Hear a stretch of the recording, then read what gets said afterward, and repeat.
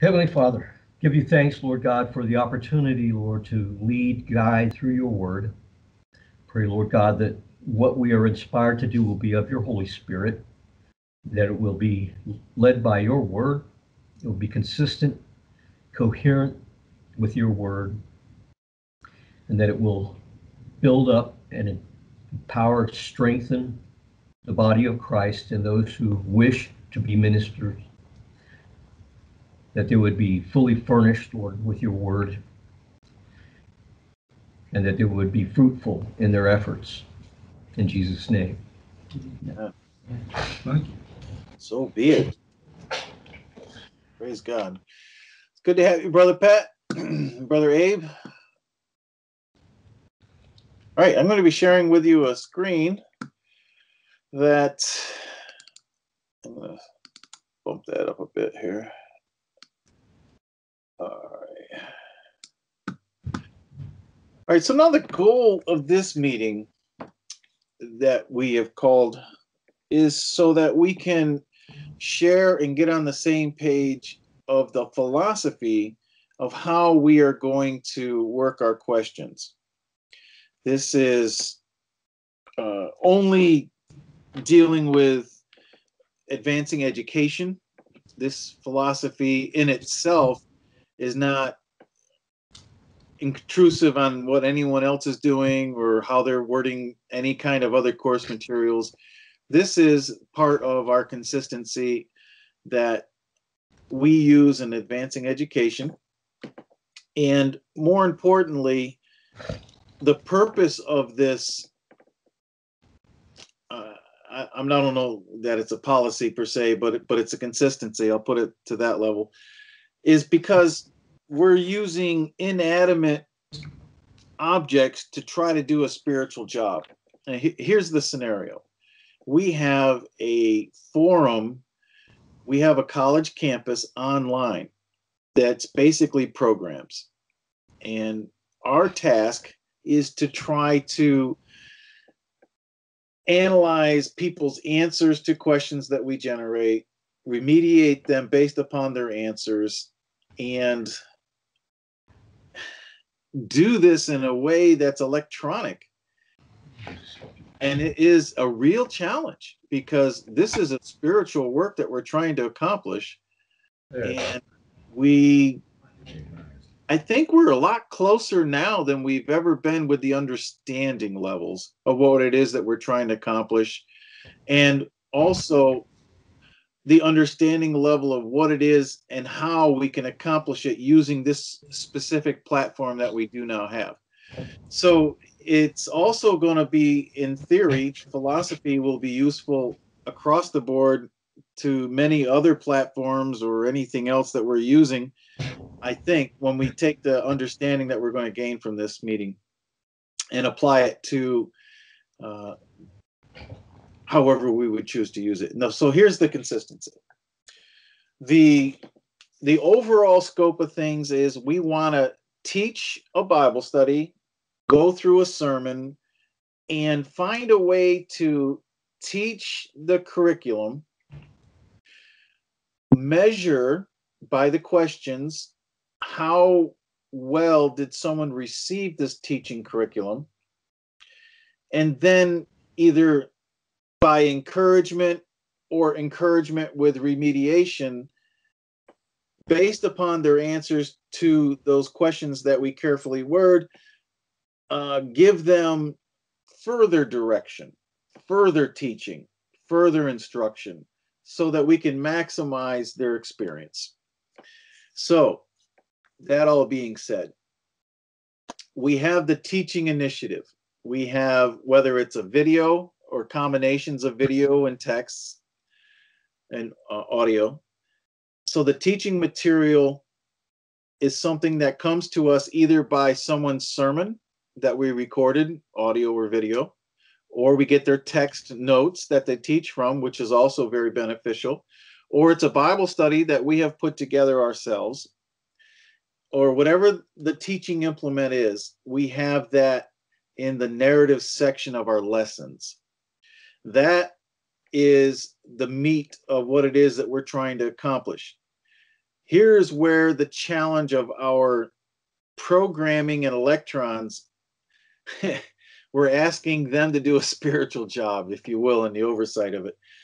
So here's where our wisdom and our philosophy and our basic understanding really has to come into play. We have a mechanism. This mechanism is our campus that we have.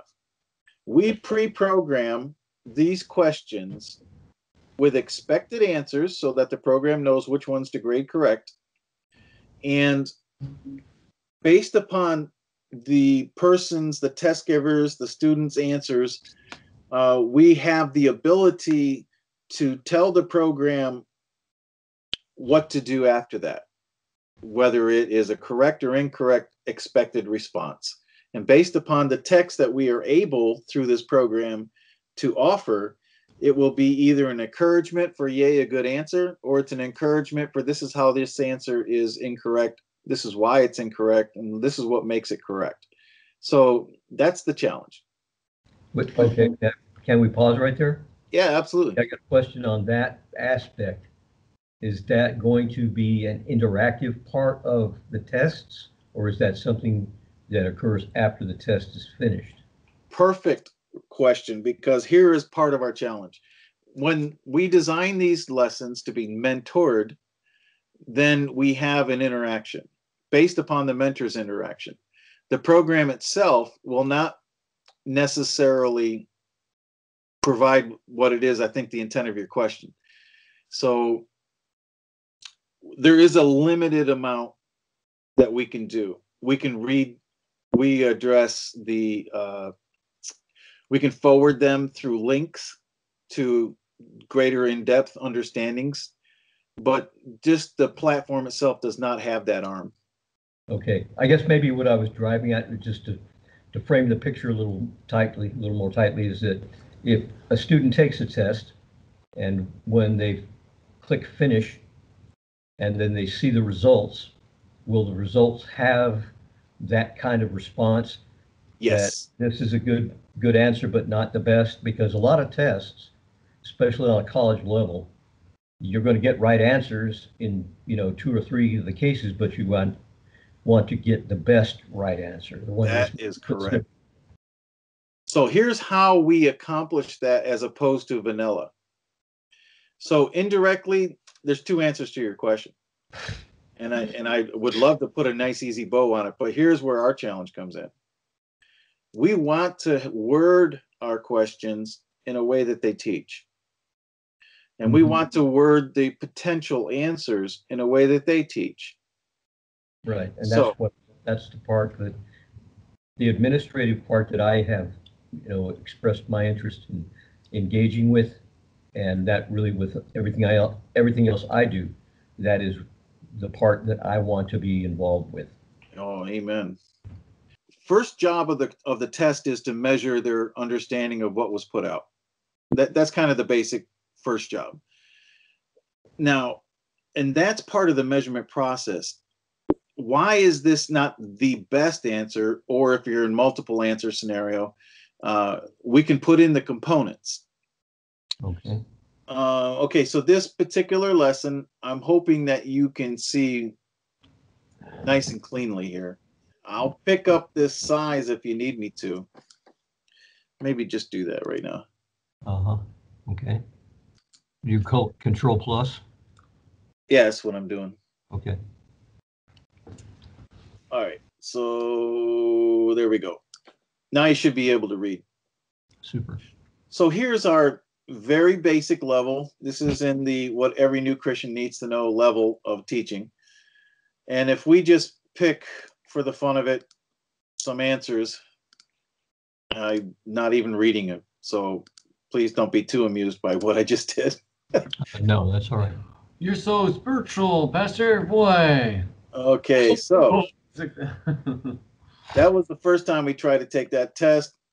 And I want to get to where we can control. Matter of fact, let me just do this first. I'm sorry I didn't have time to really put the meeting in its proper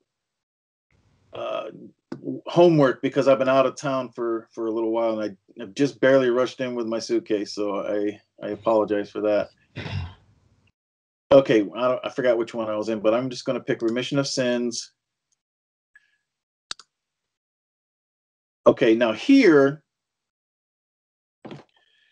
okay, I can pick right here. Oh, come on, don't do this to me. I can pick right here how many times we're going to allow a student to attempt this test before we give them their answers. I want to convert these, Bill, from 2 to 1. I want them to go right away. I want them to see their answers right away. Okay. One of the options here is show answers after last allowed attempt, which, by the way, Pat, I don't know if you've heard this part yet.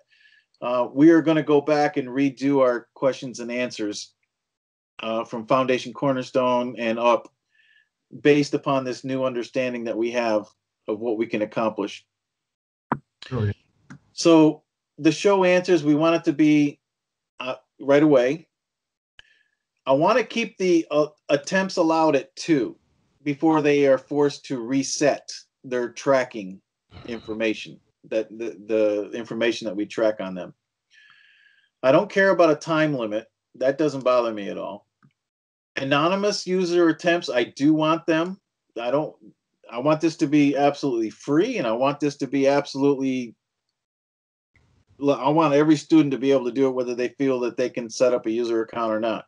The only problem is that we cannot track or certify anybody's responses if they do it anonymously. All right, so show answers. I want that. That's going to be how we can set that up. I can go in and change those.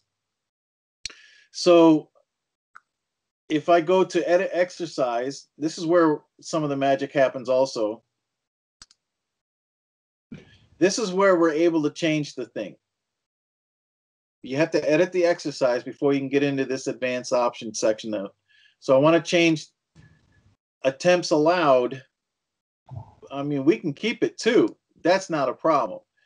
Show answers, yes. So we take it off of the after last allowed attempt and put it on yes. So that means even after the first time, they're going to start seeing the comments in respect of their input. So I'm going to click OK here. Of course. So now I go back.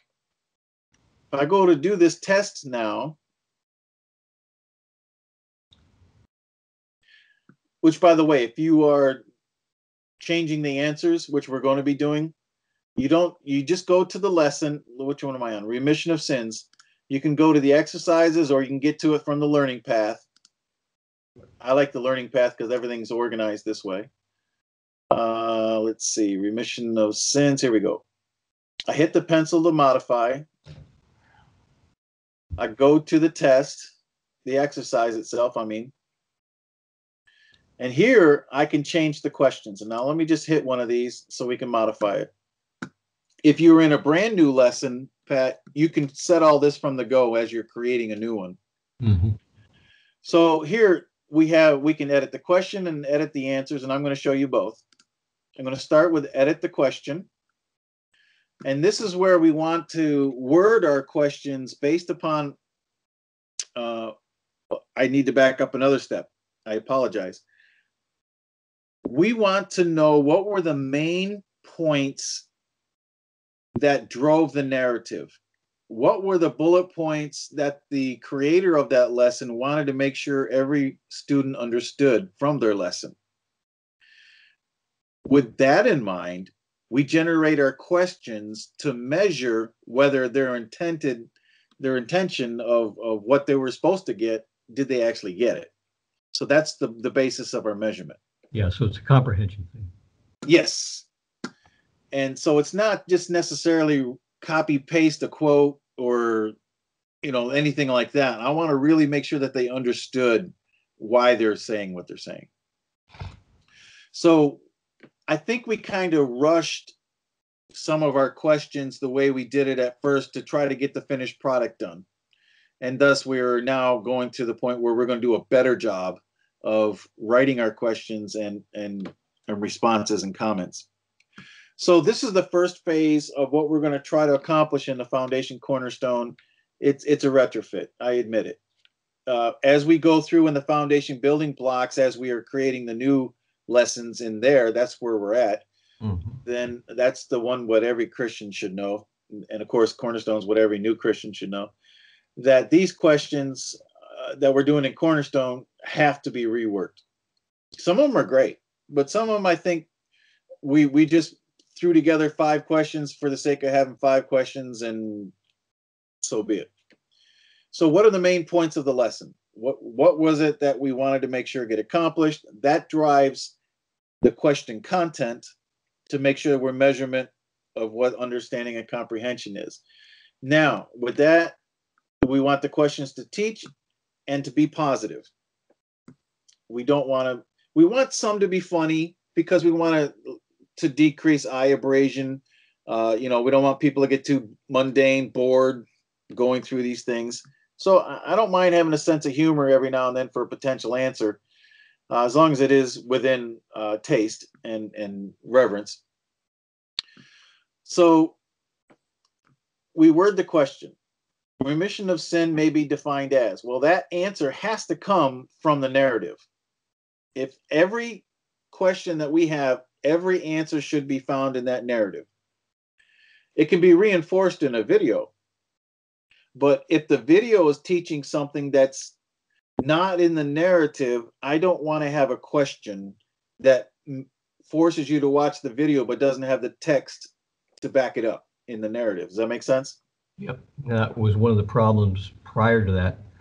And if I might add, one of the elements that has to be considered closely is the fact that you use terminology or certain definitions in the question or in the context of the in the teaching passages, and what is answered or what is questioned. The questions have to have the same terminologies. Yes. Or use the same references. Because when I was going through the course, one of the things that caught my attention was in the written context, there would be statements that the answers, were non sequitur, because a different term would be used that changes the whole meaning of things. Right. Now, there's 2 points to that, 2 ways to look at that.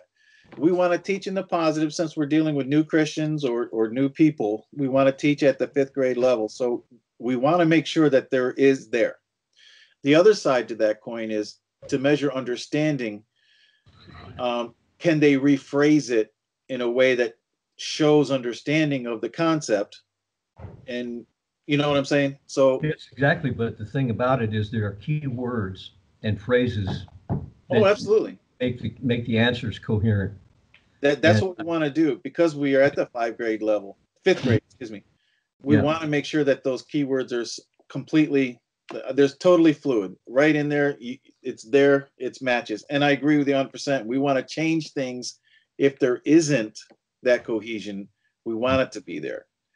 And then we can, if that major point that drives that question is strong enough, then we can word that question in a way that we can see whether they can answer it from another angle. But the main point, now we can weight a question, weight as in give it more credence, more power, if they answer that particular one right.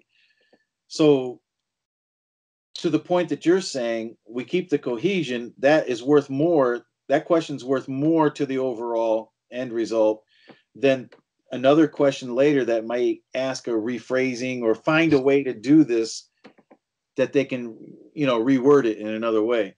Mm-hmm. But if it was forced to one question or the other, absolute cohesion. We need to go through and look at this again and make sure that the questions are worded with that direct cohesion.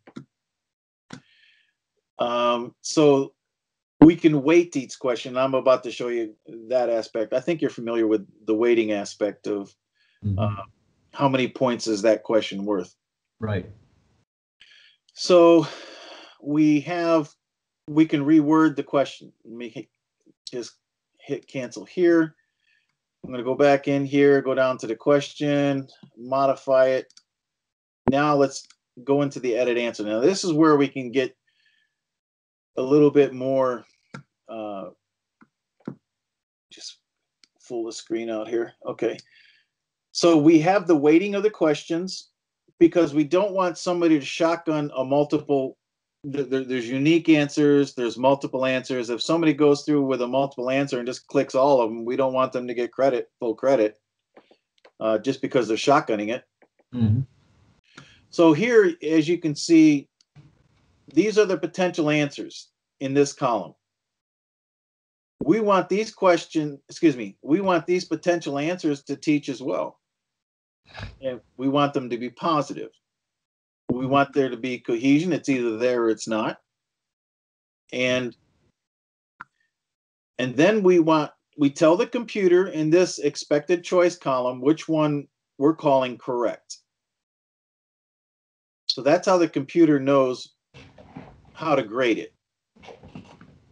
Now the comments in this section, this is the section where we can do some teaching as well. If the answer on this particular question, this is an incorrect answer because we told the computer that this last one by this radio button is the expected answer. So here we either enforce a correct answer or we remediate that chosen incorrect answer and explain to them why that is an incorrect answer by proving what is the truth. You know, what is the goal of this question? Reinforce it. So there's two things that we do here. We're going to get to the point where we can have, for more information, click this link. And when somebody finishes the test, remember we said show expected answers or show comments. We want them on the first run, as soon as they hit finish test, to be able to see these comments right away. If they selected a wrong answer, this is incorrect because. And then the weighting, so correct, reinforce the point that the reason for this question, that the original narrative writer, this is what they wanted, this is why they wanted it, this is the main point that they taught, and we're measuring. So here in the weighting category, we can play with how wrong is their answer. This particular type of question is a unique answer. Only one answer is correct. When we deal with multiple possible correct answers, then we can weight them, whether it's half correct, mostly correct.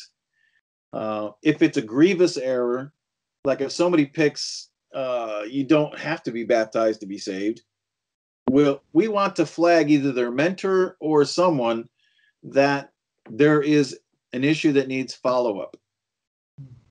So we can weight them very heavily, or we can weight them, instead of a -12, we could say -5, so that the answer wasn't as detrimental than just going clean across the board and saying every incorrect answer is -10 points and every correct answer is worth +10 points. So here's where the graduation factor comes in of how bad is it or how right is it? And that's the best way I think we can use this platform to do a spiritual job. It's going to require us to go through everything again. I understand that, but I think we can do a much better job. Mm. So that's the theory, the philosophy of what we're trying to accomplish, how I think we can try to accomplish based upon the tools and resources we have available to us.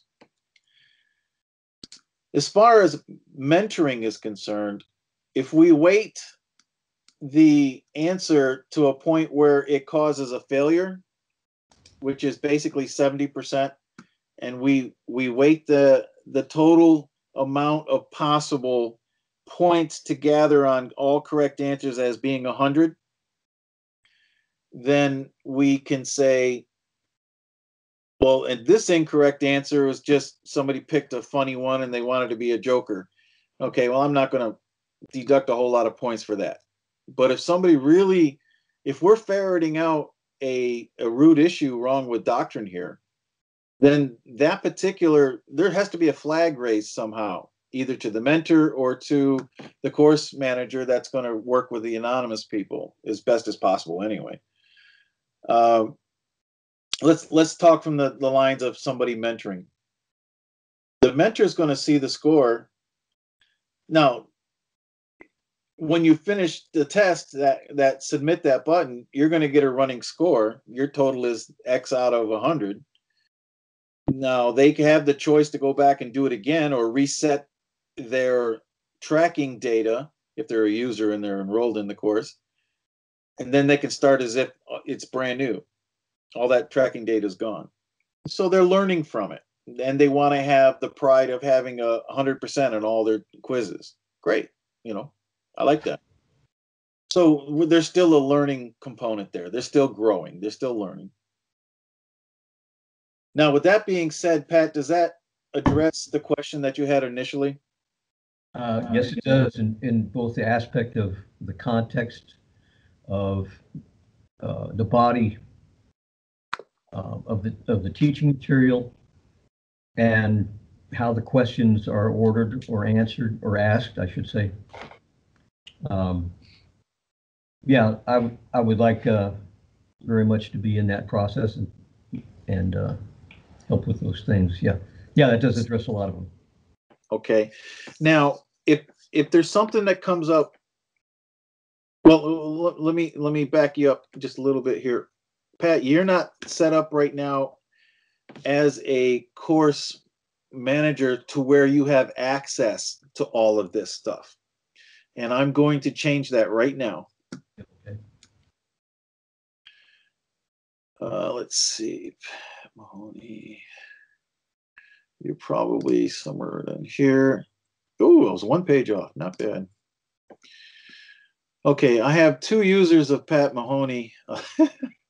I'm assuming the later one here, enrollment date of April of this year, that's your latest user, right? That's probably the one.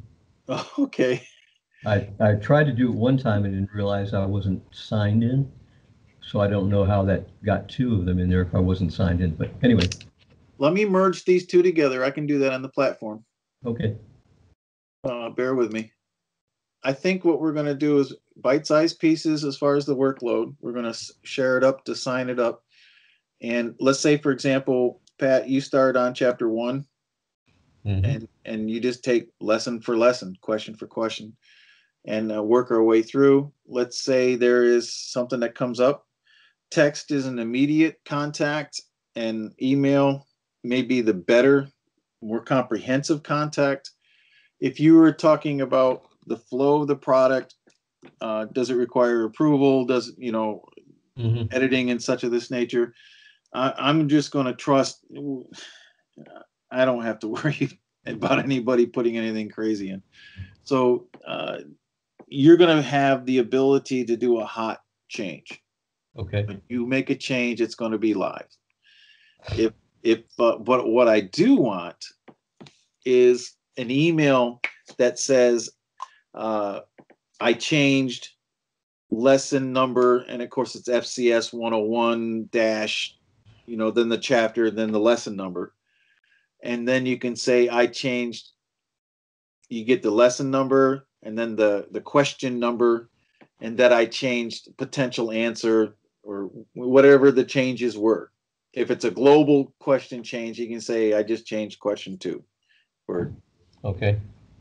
That will flag me to do 2 things. Review it, and then the other thing will be I've got to keep a list of all of our changes so that when the next course revision comes out with the next increment, I can make sure that that's incorporated in the overall product. All right. Well, I'll see about Carol setting me up with something.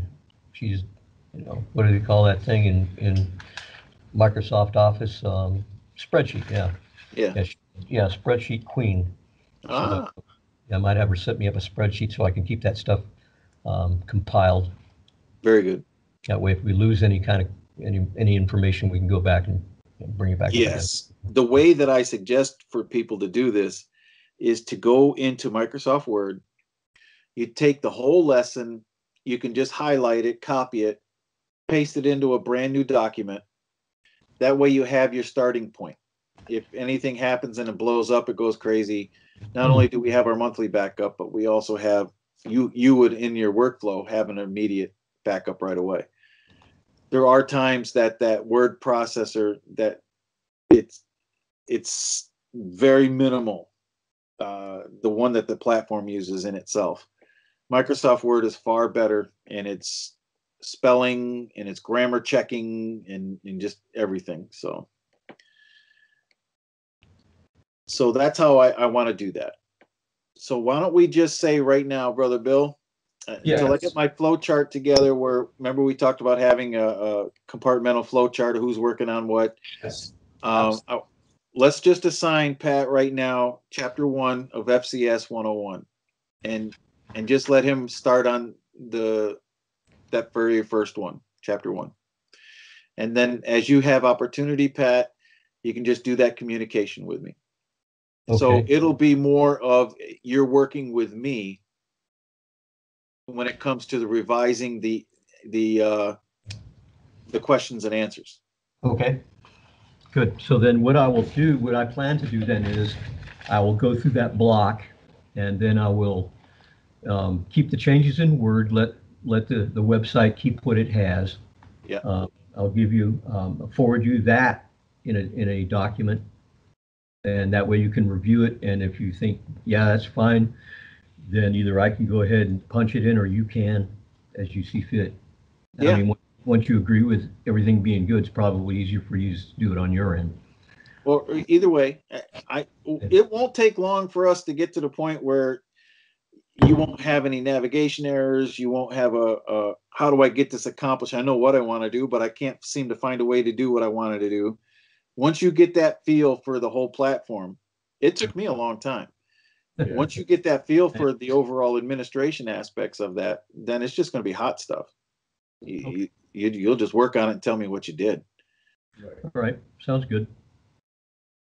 All right, well, I mean, everything, when it's a work in progress, it's going to have a few rough spots. So, Yeah. I mean, and this is just another one of them. So we're just making it a better system. I think so. Not like we failed in anything. Yeah. Yeah, that's good analysis. I like that. So you're going to have to put the list together of the bullet points. What were the major points that we wanted to make sure every new Christian was to get from that narrative? That will drive your questions, because we're going to have to measure to make sure that those people understood what we intended them to understand. And that's the job of the questions. The job of the potential answers is to make sure that is to measure. That's the measuring stick. And it's also the remediating stick. The comments that we give is the remediation and the encouragement. The comments that we give based upon the potential answers. So we want to always teach in the positive. We want to always be positive. Right. It's okay to be funny, and it's encouraged to be a little funny, because we want to break any monotony that may come up as people are going through this. Yes. As far as spelling and grammar, again, you're writing to a 5th grade level. Do your work in Microsoft Word, transfer it over. You're going to get to the point where you'll get the feel for the philosophy of weighting, the weighting. This is worth more power. This is more points. This is a bigger point than another. So let's say, for example, you look at a lesson and there's only 3 major points that was wanting to be made. Okay, then you make sure, I don't care if it has 3 questions, but if you think that those points are big enough that they would require 2 questions, because the point that's made is just bigger. Baptism. Does it require water? Is it spiritual baptism? Is it water baptism? Okay, that's one aspect. But is it essential? Is it how you enter the body of Christ? Well, yeah. Okay. Well, then that's another aspect of it. And then is it Jesus' name versus any other way? Well, that's another aspect of it. So just to say to somebody the major teaching point is baptism essential to salvation, it's yes. But there are there's sub components to that need to be addressed and are worthy of their own question. Absolutely. And you want to weight them with the understanding that a 70% or less, a 69 percentage point total or less flags a fail, supposedly. And if that's the case, that is our flag, our communication feedback to tell us that we need to work with this person a little more. And that, in the nutshell, is how we're asking the electrons, this platform, these programs, to do a spiritual job. It does not take away the role of the mentor. The mentor is a major part of it. We're flagging the mentors. We're including them to the point where we're counting on them. Okay, now my other question is, while we're going through this process of upgrading the cornerstone, how do we want to go about as far as people that are working on these studies? Everything is as it is. If somebody finishes it today, obviously they don't have to go back and redo it, although we would encourage them. If we change a lesson, like the deaconship and the eldership, we would encourage them to go back through it for two reasons: for themselves as well as how to teach others. So it is, as we get them finished, like I was saying before with Pat, we're going to flag updates, where we put together a chapter at a time, or the overall PDF version and things of this nature. They're going to have those little sub pages, sub lessons. We got to make sure that they all get updated too. I mean, we have it on the website, each individual lesson in the document section. When that gets updated, I need to update those. And that's part of why I say, give me the course number, the lesson number, the question number, all that. Wherever there's a change, I need to be flagged so that I can change all those other aspects too. Yes. Yes. There's a lot going on. There's a lot of cogs moving around at the same time.